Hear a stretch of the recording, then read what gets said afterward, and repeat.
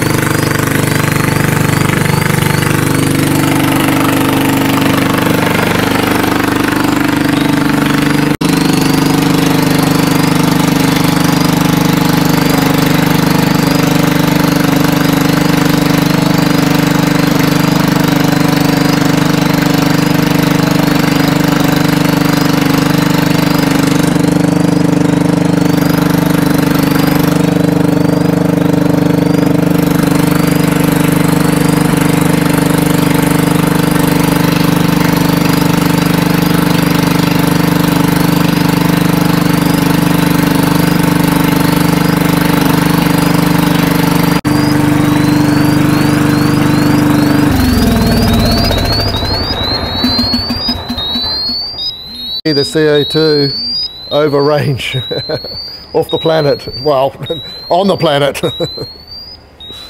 And we're just going to do the printout now.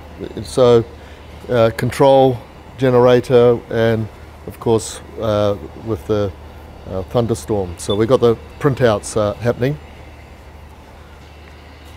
So we're at a location where the Thunderstorm generators have been tested, some experimentation going on with some of the dynamics. The one that we just used has proven up to be the most effective. So as you can see, pretty straightforward. We've mentioned this many times now. You know, the basic three components here you can see with the Thunderstorm.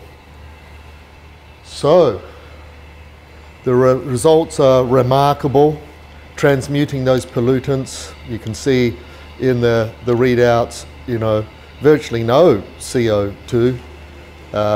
There's still a little bit of bits and pieces there, but compared to what was coming out with the control generator. You know, just absolutely remarkable results. Truly revolutionary technology that has huge potential across many different industries. So,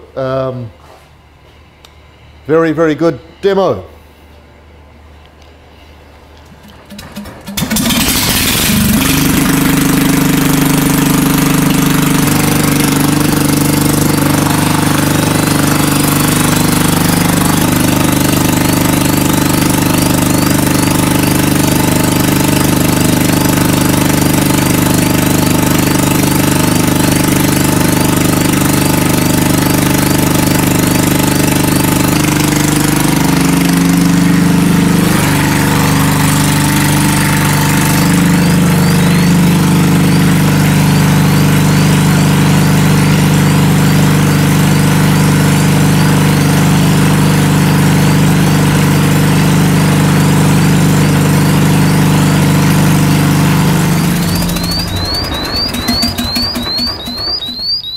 So I've just been handed the results that you know, we'll write up for you.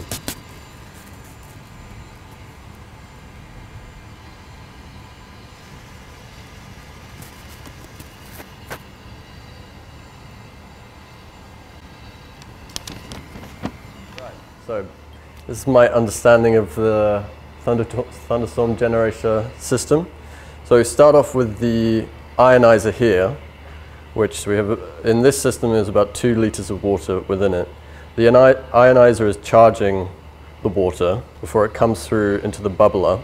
And we have a mesh of stainless steel metal here that is basically separating out that charge to enable more plasmoids, essentially, which is then passed through the piping here into the Thunderstorm generator itself.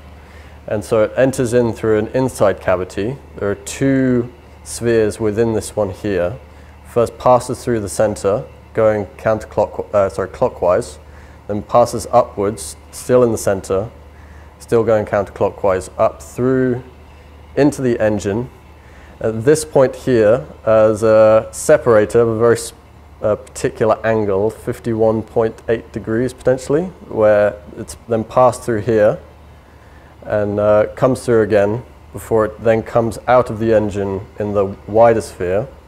I believe so now it's going counterclockwise, counter to the input air. So you now have 2 opposing vortices that interact. So they're separated, but the plasmoids are able to move through that material. And it's at the 0 point of this sphere here, and also as it passes through, you're getting both these opposing vortices on both ends, where you can start to have the hydrogen fusing with carbon, where much of it is being outputted to oxygen here, leading to the results of very little, no CO2, and a very small amount of CO, which should be carbon monoxide, which I believe has been gotten down to 0 in other prototypes.